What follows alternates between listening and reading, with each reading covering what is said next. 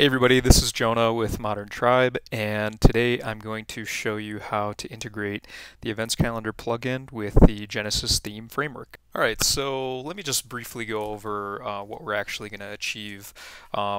We're going to work on setting up the main site navigation, so getting an events link in the main navigation, and just briefly go over showing you how to do that. Working a little bit with custom page breadcrumbs. Genesis comes with breadcrumbs functionality out of the box, but some of it doesn't work too well with our plugins, so I'm going to show you how to customize that. I'm going to show you how to set up some custom page sidebars. So if you want to have a sidebar for the calendar grid view, the list view, single events, and stuff like that, I'll go into that a bit. Working with custom page titles, because sometimes in your theme, in Genesis in particular, the page titles might get messed up either on the calendar grid view or the events list view, so we'll go into that. Skill-wise, you should be fairly comfortable with CSS, HTML, PHP, and jQuery. You don't have to be a pro, but just have some basic knowledge or know where to look for answers if you have some questions. And an intermediate knowledge of WordPress, so basically just a knowledge of moving around on the administration and familiarity with different settings and things like that in WordPress. Requirements-wise, you should be running at least version 3 of WordPress and version 2.0.5 of the Events Calendar plugin, and version 1.8 of Genesis. Alright, so let's first talk about your environment setup. You should have WordPress installed. You should have the Events Calendar and or the Events Calendar Pro plugins installed. You should have the Genesis theme framework installed and a Genesis child theme. If you're not familiar with child themes, I highly recommend reading up just a little bit on them.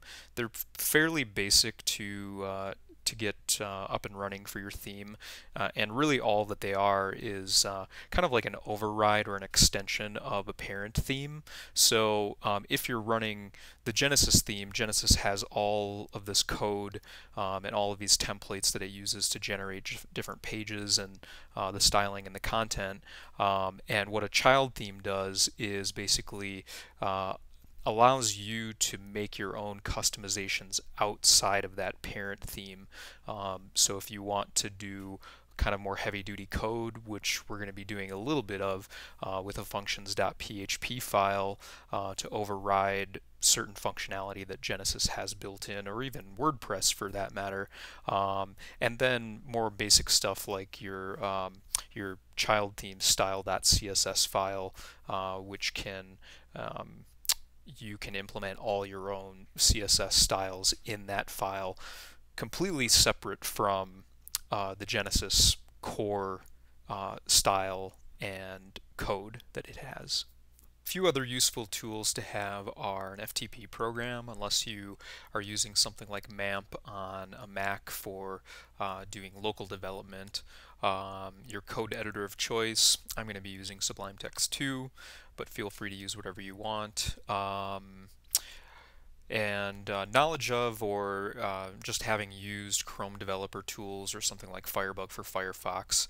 I'm going to be working in Chrome for the most part, and you can access the Chrome developer tools by just right-clicking anywhere on the page. You can also right-click on like a specific element that you want to inspect and go down to Inspect Element, click on Inspect Element, and you'll be taken right to that element in the HTML for that page.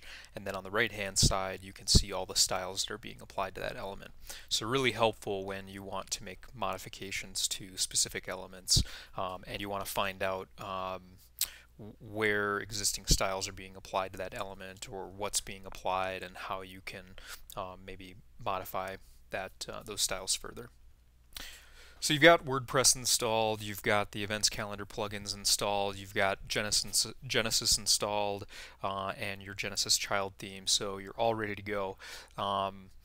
get it all activated, get it all set up, and then take a look at your website, and you should see something very similar to this.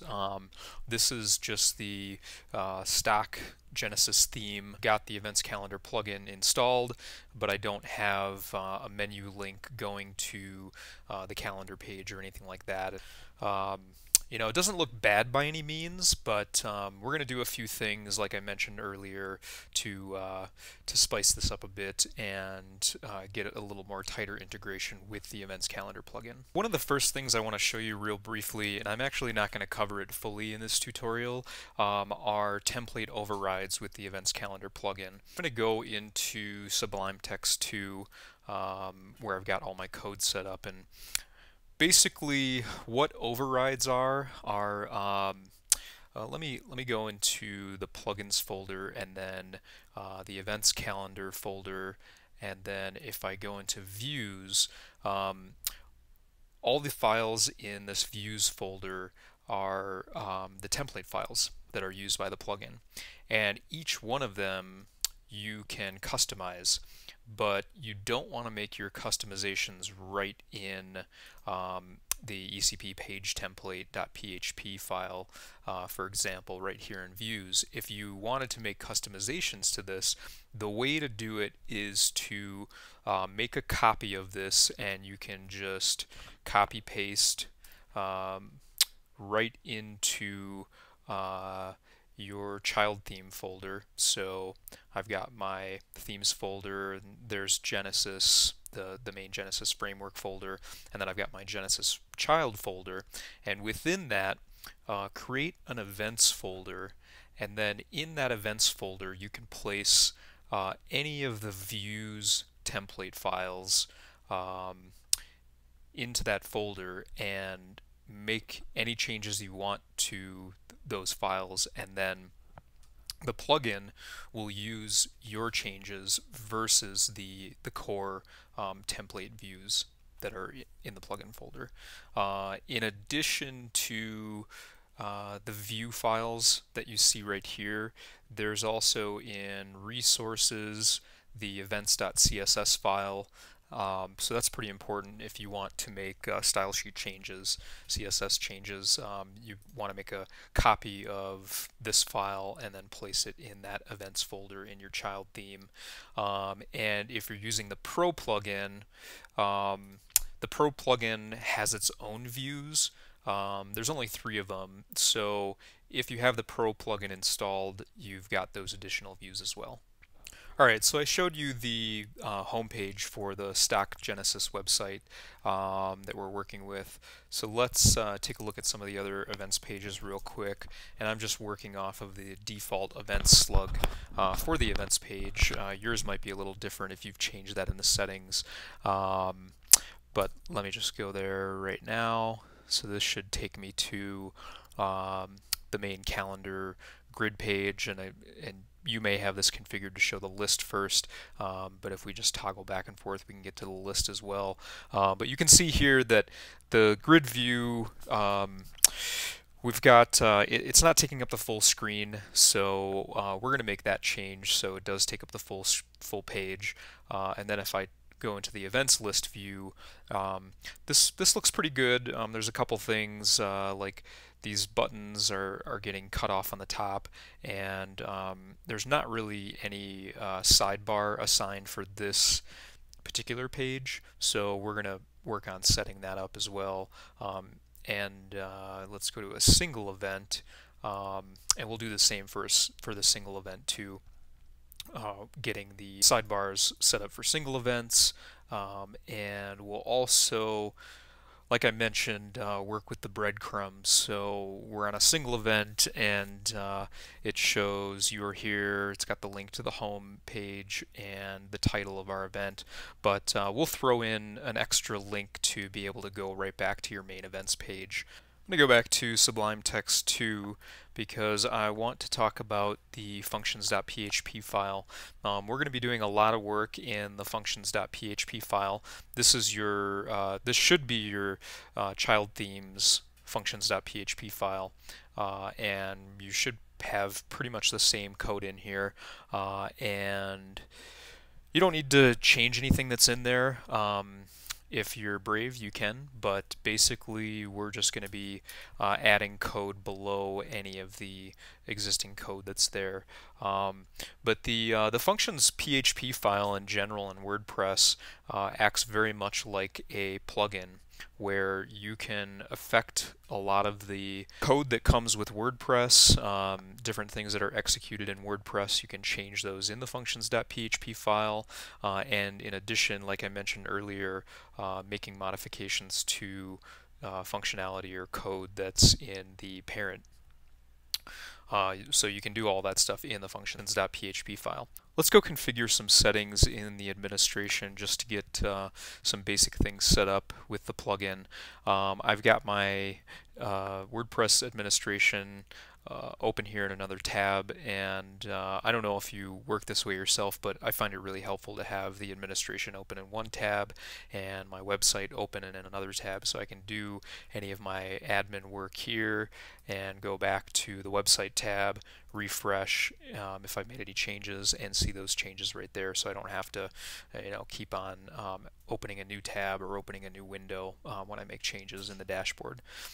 So back in the dashboard here, if I go into the settings menu, the first thing I want to go to is the permalinks settings. And what we want to do here is set the permalinks to use post name. So all you have to do is just select that option and click Save Changes. So that's the first thing in the settings that we want to change. The next thing, we're going to go into the Genesis settings. So let's go into the Genesis menu and then click on Theme Settings. And if we scroll down, we want to get breadcrumbs enabled on all the pages except for the front page. Check all these boxes for post pages, archives, 404 page, and attachment page. And then scroll down to the bottom and hit Save Changes to save that. By default, Genesis doesn't enable those options, so that's why we're doing that. And the next settings we're going to change are back in the settings menu. We're going to go into the events calendar settings and change a couple things here. And if you haven't noticed, in the new version of our plugin in version 2.0.5, we've got a redesigned settings page with this really cool, really beautiful tabbed interface to access different settings panels for the events calendar. So that's really cool. First thing we want to change is our default view for the events. This option lets us set whether when we go to our events page, whether we're viewing the calendar or the event list. So let's set it to the calendar. The other thing, you don't have to do this, but it might make it easier just to go along with this tutorial, is to modify the events URL slug to events. And modify the single event URL slug to event. Then let's actually save our changes. And then back up at the top, click on the template tab, and we want to use the default page template for the events template.